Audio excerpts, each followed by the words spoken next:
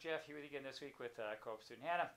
It's December, it's exam time for a lot of university and college kids, and even high school kids will be writing some exams. So I thought this week we talked a little bit about some good study habits and how to survive the exam. So when you're setting up your studying schedule, the first thing to make sure is that you have a calendar where you can write down when all of your exams are, just to make sure you're organized and planning around each day, depending on how long it will take to study for each one.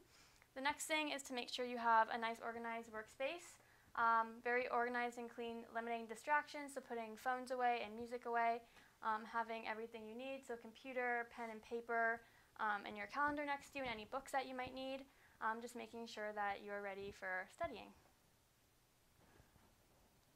So everybody has different learning styles, and you really have to decide what your learning style is. Some people are able to read and maybe highlight through their textbook or through their notes to go back to review, and they learn better visually and reading. Some people need to be writing, so they'll be writing out their notes, they'll be making cue cards, and that's the way they need to link their brain and for studying. Other people can do it auditory, so they can listen to the lecture a few times, and that's how they learn, and that's how their brain takes it in. Some people are a little more tactile, so if you're in engineering or other even chiropractic college, getting your hands on the bones or getting your hands on things and feeling it emphasizes to your brain what's going on. So everybody has a different style, so you really need to discover what's your best style. So when you're planning out your studying time, you want to make sure that you're studying in chunks, so 1 to 2 hours at a time with a 5 to 10 minute break in between to kind of give your brain time to process everything you've been reading. During this break time, you want to make sure you get up and move and have nutritious snacks, so water, some fruit, some healthy granola bars, and nuts. You want to avoid sugar and caffeine, as sugar can actually make you crash after a few hours, so it won't be very helpful when you're studying, and caffeine can actually alter your brain function, so it's best to avoid that when you're studying. So everybody's a little different in their studying methods. Some people find that they have no problem at the library studying, that they don't get distracted, and it's nice and quiet. Other people find that there's still too many distractions, it's not comfortable, they need to be at home and comfortable in a setting that they like. Other people find they need to be in groups, and I know people like that they get together in groups and they can bounce questions off each other, or they just like to have that social aspect when they're studying. So again, it all depends on what's your best way of studying, and that's something you kind of have to find on your own. You'll also find that learning in chunks, as we described, learning for an hour or two. What they have found with studies is that cramming is one of the worst things you can do.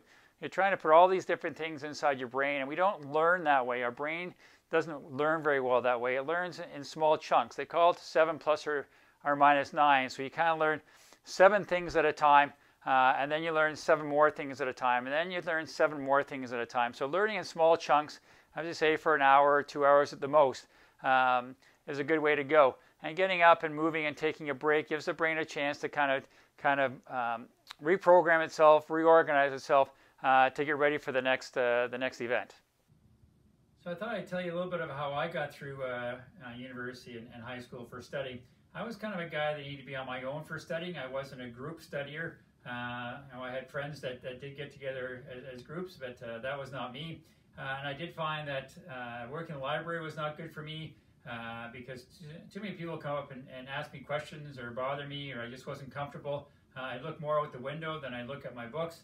I also found when I got home, it was comfortable.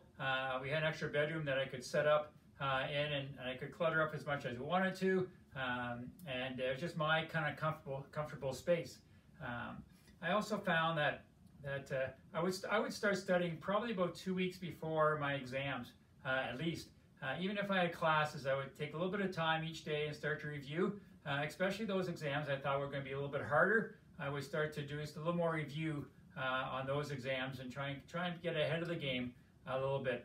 I also was a little different in that I actually had music playing when I was studying for my exams. So it's in the background, very, very lightly or softly, I'd have some 60s or 70s music playing.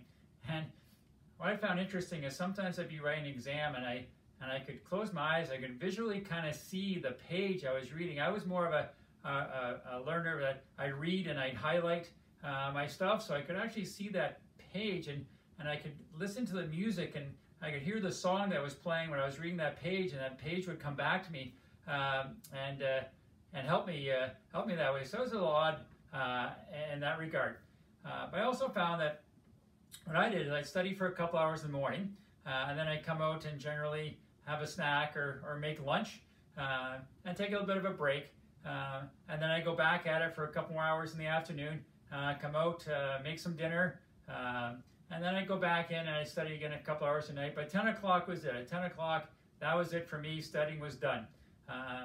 And generally I'd go out for a walk or even a short run just to clear my head. Little did I know that what I was doing, because now studies have shown that movement is medicine, it's brain medicine, that when you exercise, the brain it's called neuroplasticity, and the brain is actually reprogramming itself and creating new networks, and you actually learn more after exercise. So I didn't know I was doing it at the time, but my going for a walk or for a run at 10 o'clock at night was actually good for me reprogramming everything I've taken in. What they have found is cramming is the actually worst thing you can do. So at 10 o'clock, that was it, because they found that, again, cramming, your brain wasn't alert. You make more mistakes on the paper. You'd read the questions wrong, or you'd miss a word, or you miss a number, and you get it wrong. So 10 o'clock was it. My walk and my run, and I went to bed. So I hope you enjoyed the video this week on study habits. Hope you get something out of it. You can apply it to the way you're going to study, and helps you get through the study period a little less stress. If you liked the video, be sure to give it a big thumbs up and share it with your friends. If you have any questions, you can email us at jgoldsworthy@goldsworthywellness.com. As always, I'm here with Dr. Jeff, and I'm Hannah. We've got your back.